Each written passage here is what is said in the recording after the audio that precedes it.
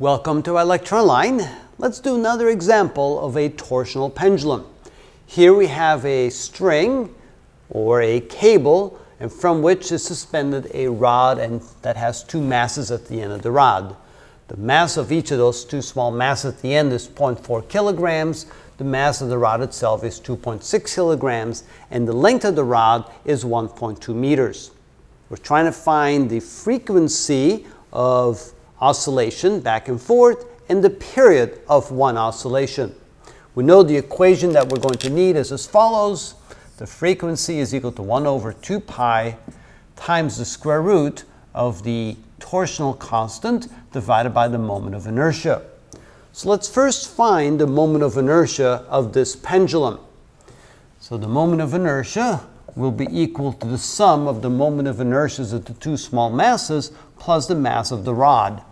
So this would be 2 times, and the moment of inertia here, that would be m times r squared, and r would be half the length. So it would be m times L over 2 quantity squared. That would be the moment of inertia of the two masses, plus the moment of inertia of the rod. It is 1/12 the mass of the rod times the length squared.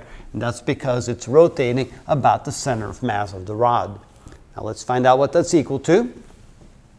I is equal to, that would be 1 over 4 times 2, or 1/2 ml squared plus 1/12 big ML squared, which is equal to 1/2 times 0.4 times the length is 1.2.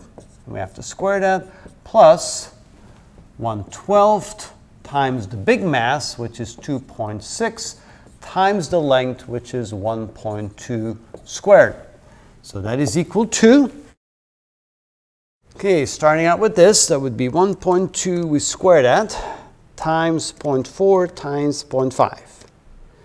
And we add to that portion, which is 1.2 squared, times 2.6 divided by 12 equals, and it happens to be the moment of inertia, exactly 0.6. The units will be kilograms meters squared. That should be a 2, and there it is. All right, now we can go ahead and find the frequency. The frequency is equal to 1 divided by 2 pi times the square root of, we're given the torsional constant at 0.001 divided by the moment of inertia of 0.6. All right, so take the inverse of that, times 0.001, take the square root, divide by 2 and divide by pi, and that gives us a frequency equal to 0.0065 hertz. And that would be our first answer.